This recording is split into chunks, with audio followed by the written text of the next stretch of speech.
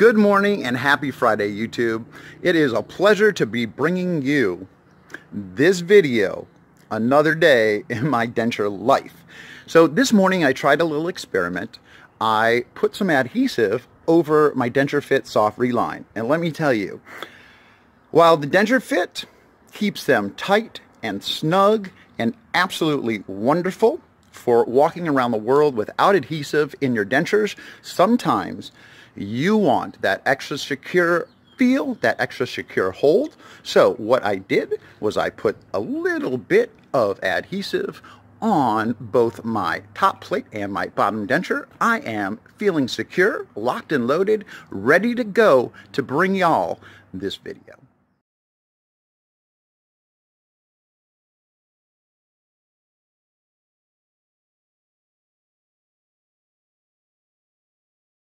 So, if you are thinking about getting dentures, where do you start?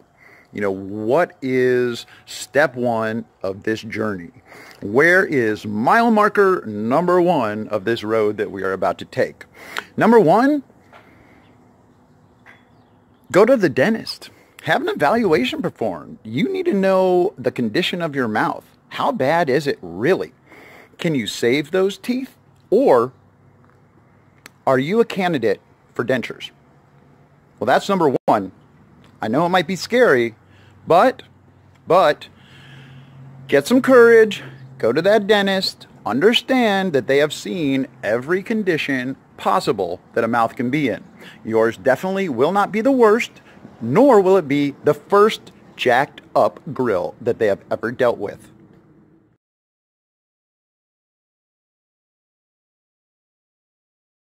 All right, so you've been to the dentist.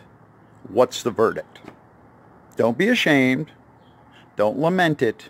Don't cry. Just take the verdict and do what you need to do. Whatever that next step is, we need to take it, okay? So, number one, your dentist has told you, after performing the evaluation, that your natural teeth can be saved. Hip, hip, hooray, hallelujah. That is great news.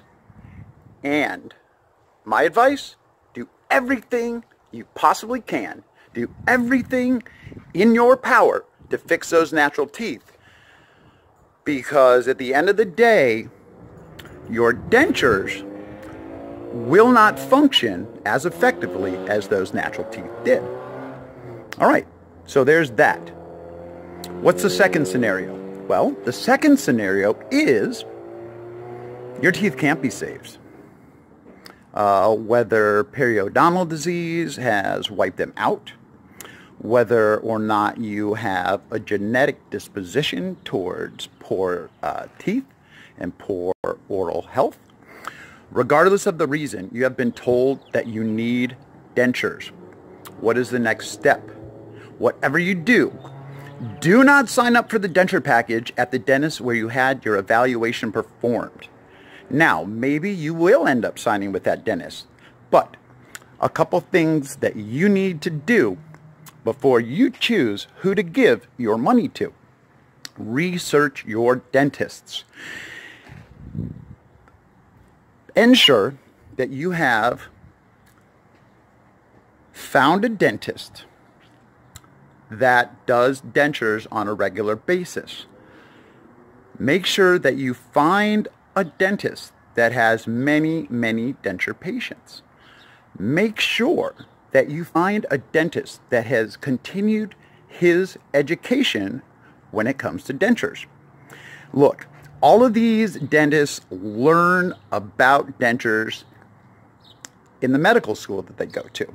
Not all of them specialize in dentures, and not all of them continue with their knowledge on dentures. So they get out of school, they learned what they learned, they have a rudimentary knowledge of dentures, but they don't have the expertise. So my advice, if you have been told that you need to get dentures, do your due diligence. Make sure that your dentist is well-versed in dentures, well-educated in dentures, and most importantly, make sure that you feel comfortable with that dentist. Make sure that that dentist and that dental office has spent the time necessary to make you comfortable about this new denture journey you are about to embark upon.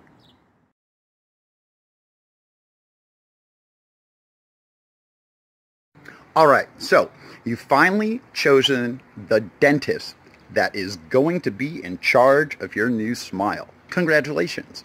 So now there's a little bit more work to do. You need to decide what your course of treatment will be. The dentist will most certainly give you options, and these typically are the options given. You can have your extractions performed. There's no getting around the surgery to have the rotten teeth taken out of your mouth, unfortunately. But you will need to decide if you are going to purchase a transitional denture package, meaning that after your extractions are performed, the dentist will already have an immediate or transitional set of dentures made to put into your mouth after your teeth have been extracted. This is important because you need to know that you will be leaving that dentist's office on the day of your extractions on your E-day with teeth in your mouth. If you choose this package, after you have had those transitional dentures for 6, 9, 12, up to 18 months, they will then take new molds of your mouth, they will do new bite impressions, and they will then fabricate your permanent set of dentures. Now, that isn't as cost effective as purchasing your permanent dentures at the beginning, meaning what the dentist will do is they will still have the immediate set of dentures made. You will leave the dentist's office with teeth in your mouth, but those teeth are going to stay the same. What the dentist will end up doing, as opposed to fabricating an entirely new set of dentures for you after your healing has completed, after that 6, 9, 12, or 18 months, they will then perform a hard reline on that immediate denture that they put in your mouth on the day of your extractions, and then that will become your permanent denture. That is the second option that they tend to give you. Then the third, fourth, fifth, and sixth options all have to do with implants. Now, just know, implants are a longer road. And there are going to be some decisions to make with those. At this point, I don't have implants. I don't have a ton of knowledge regarding implants. So I'm not going to give y'all a whole bunch of misinformation regarding them. Just know that when you choose the dentist that is going to be in charge of your new smile, those are the options that you will be presented with. And you'll need to know which option you want to take.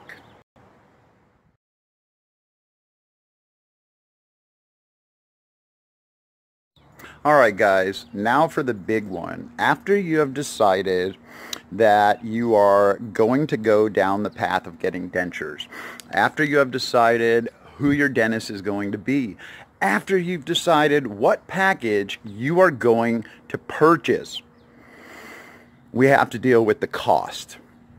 And let me tell you, these things are not cheap.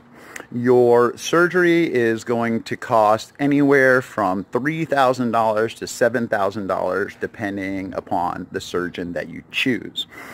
Then your denture package on top of that is going to cost you anywhere from $2,500 to $6,000. So we are looking at a total in of anywhere between $5,000 and $10,000. And that's all dependent upon the insurance that you bring with you to the dentist's office. Now, there is a wonderful company out there called Care Credit. They extend credit to people that are having what I find very amusing, this cosmetic surgery done. Because at the end of the day, it's not a cosmetic surgery. It's a surgery that's very important for our health, very important for our lifestyle, very important for self-confidence. Just very, very important to our being as a whole. So I don't know why it's still considered cosmetic, because I needed to have my teeth removed, and I needed to have these dentures to help me lead a somewhat normal existence. So there is the cost factor. Look, CareCredit is a great company. If you cannot qualify on your own, think about having somebody be a joint applicant with you. If your credit still isn't good enough to be approved with a joint applicant, go ahead, have somebody co-sign for you. Or if you have a parent, a grandparent, a sister, an uncle, a cousin that can help you out, they can take that loan out for you. But at the end of the day, do whatever you can to take care of your the problems that you're having in your mouth. Why? Because it's going to give you a better quality of life. And at the end of the day, it is going to make you more marketable to an employer. It's very difficult to get hired with ugly teeth. You really have to overcompensate with your intelligence and your personality if that is the case. What I can tell you, in the brief time that I've had my dentures, I am much more well received by the public, because people have biases against people with bad teeth. Whether that's right, wrong, good, or bad, it's the truth of the matter. So let's take matters into our own hands. Let's figure out how to pay for these things, and let's start down the road to a better denture life.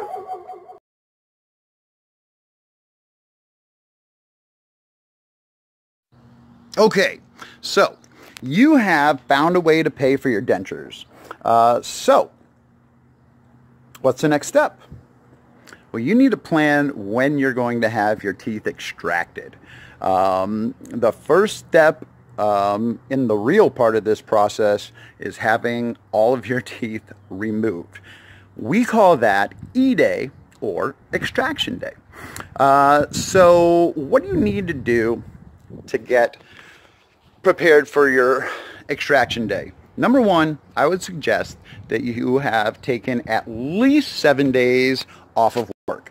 A lot of dentists out there will tell you, yeah, after 2 or 3 days, you'll be fine to go back to work.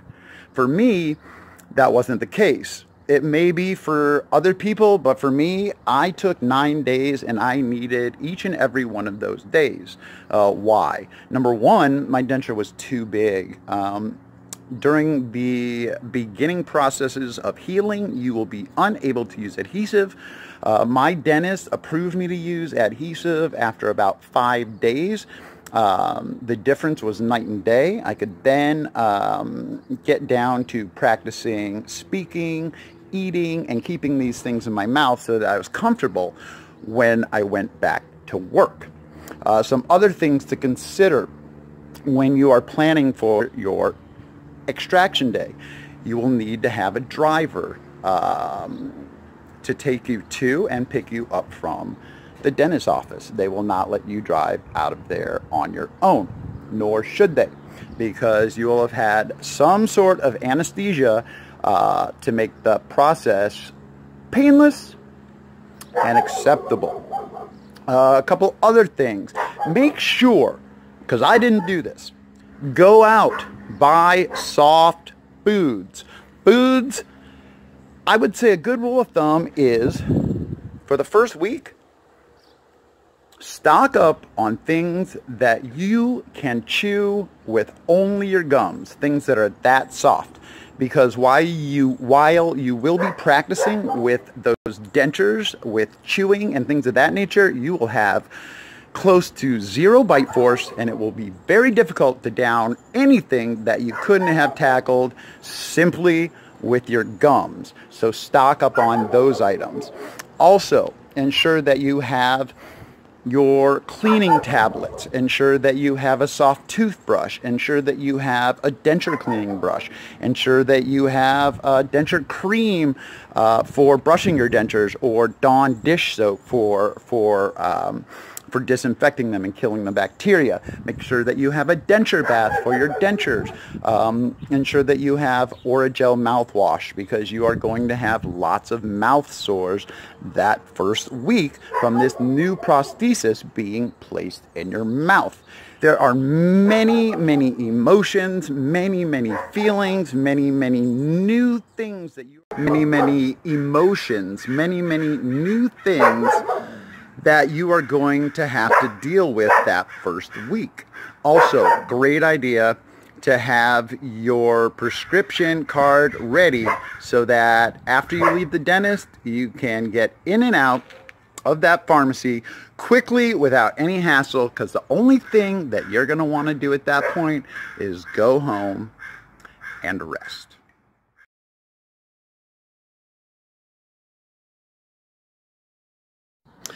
So there you have it, guys. If you are thinking about getting dentures, if that thought has ever crossed your mind, if a dentist has ever told you that you needed them, this is a great place to start.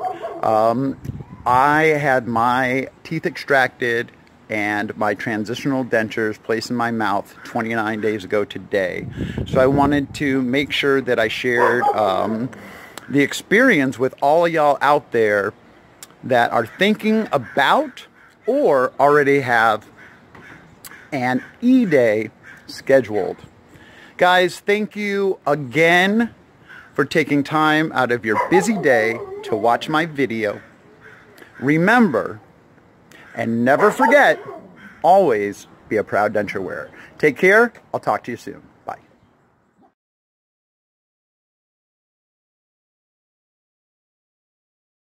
So there you are. Kind of a starting point if you're thinking about getting dentures.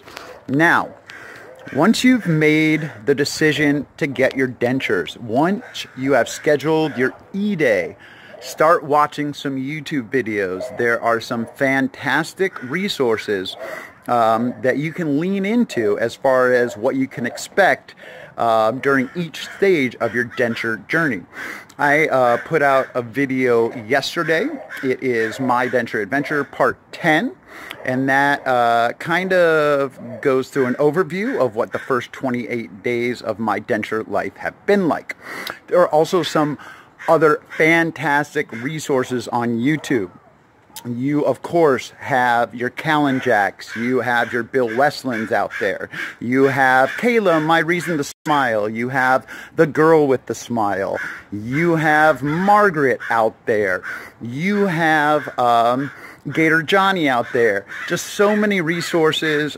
So find somebody that you enjoy listening to, somebody that kind of taps into what you're going through, because it can be very helpful to know that you have a friend out there that's going through the same thing.